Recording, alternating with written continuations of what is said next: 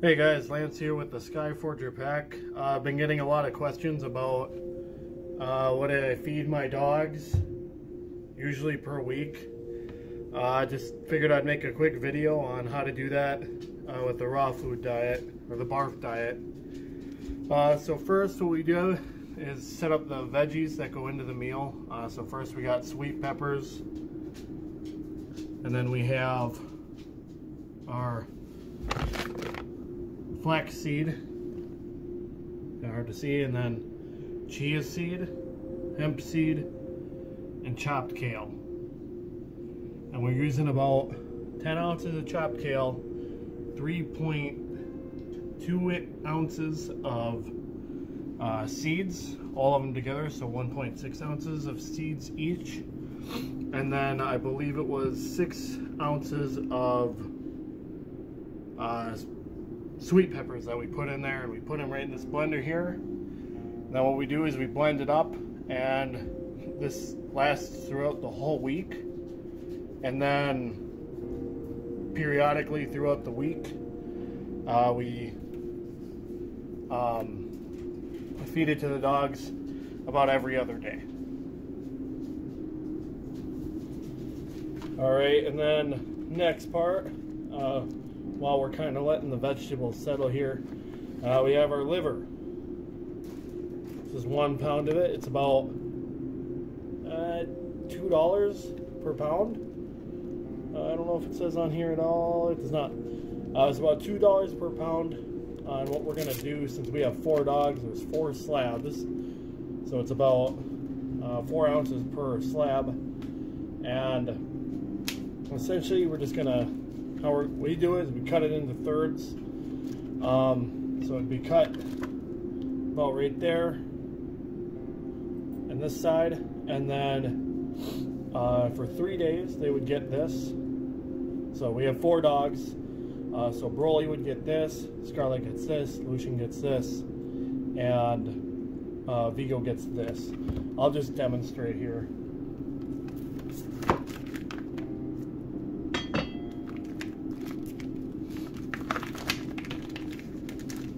Make sure to wash your hands before and after as well. See if I can get these apart. Alright, so right here, so Broly would get this slab today. Scarlet would get this slab today. Lucian gets this slab, and Vigo gets this slab. And then tomorrow, they will get another third out of this pack of liver. And then the next day, they'll get the last third. And then we'll skip a day. They won't get any, and then we'll pull out another pack, same thing, for another 3 days. So 6 out of 7 days, they will get liver. All right, guys, now we're on to the next general stage of preparing the food. Again, this normally won't take this long, but I'm kind of doing a tutorial here, so it's going to take a little longer. Once you get in the swing of it, it does go pretty quickly. So right here what we got is ground beef. It's 80-20, 80% lean, 20% fat. Fat's an important part of the meal, or the dog's diet, so you want to include that. Of course, just not too much. That's why I decided to go with 80-20. And then we got the liver right here. This is what we're going to do today for the normal part of their meal. Usually, well, almost every time I'll say you want to have bone in their food every day. The reason why you don't see any bone in this is because we have a ton of deer legs that I got from a friend who processes deer for people. So I get a ton of bone from them, from the deer, and you know, earlier today they were out there chewing on that, and they'll get some, of course, later to chew on or gnaw on, whatever they need to. Tomorrow, for example, might look different. Instead of ground beef, we might have a chicken leg quarter in there, which will already, of course, have the bone in it, and then it'll have the meat as well. So yeah, this is where we're at now. Once we get the vegetables I guess, shred it up or blend it up. We'll put that in there and kind of go from there.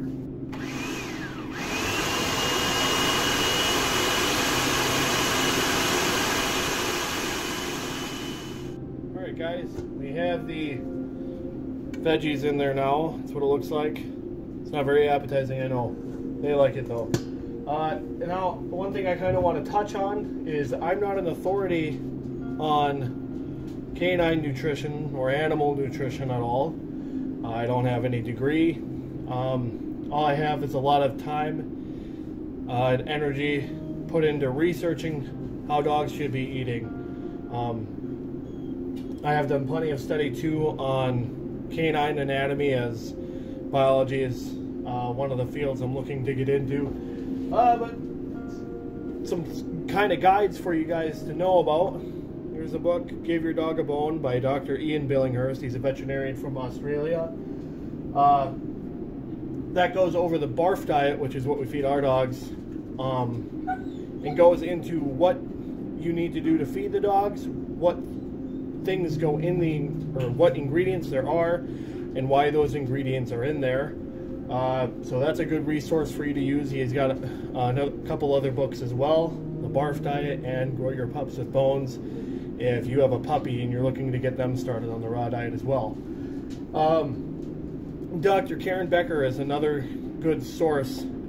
She's been feeding her dogs raw food for a long time, a big advocate of the raw food in the veterinary community. And then check out perfectlyrawsome.com. It's a great website ran by a canine nutritionist that goes over, of course, kind of the same things as those, but it's just another source you can use if you don't want to buy the books, for you to find the same information on kind of create your own variation of the diet for what suits your dog's needs. Now we have added egg into the meal here, and I'm adding egg today because, well, I'm making a video on it, and just so people can kind of see what goes into the meal occasionally. So eggs are a great source of protein, fatty acids, and vitamin D. It also comes with a shell. When you're feeding the egg, you do want to also feed the shell. Don't just feed the egg whites and yolk. Sometimes dogs can develop diarrhea from that. And the calcium from the egg, which eggshells are a great source of calcium, can kind of offset that. So yeah, we usually do egg 2 times a week. I've heard a lot of conflicting information on it, so some people say once a week, some people say twice a month, once a month, some people say 4 times a week. So I decided to just kind of go in the middle, and it seems to be working. So we're just going to keep with that. If you notice your dog maybe could use it a little more, a little less, you know, work with your dog, see what works with your dog. Again, what works for my dogs isn't going to be exactly what works for your dogs, so keep that in mind. Alright, just to kind of reiterate again, I'm not an authority on canine nutrition. I don't have any degree in canine nutrition, but what I do have are a lot of resources and a lot of time looking into those resources, and a lot of times just studying the biology of animals and their digestive tracts and what they should be eating. I told you about some resources that I've used. I'll include some of those links in the description of the video. I'll also include a general checklist in the video of things you can get your dogs so you're not feeding them the same thing every day. So again, you won't be feeding ground beef every day. They won't be getting bored of it. Like I said, tomorrow we might do some chicken quarter. Maybe next day we'll do some lamb. It all depends. Yeah, I want to thank you guys for watching. If you have any questions, go ahead and leave them in the comments.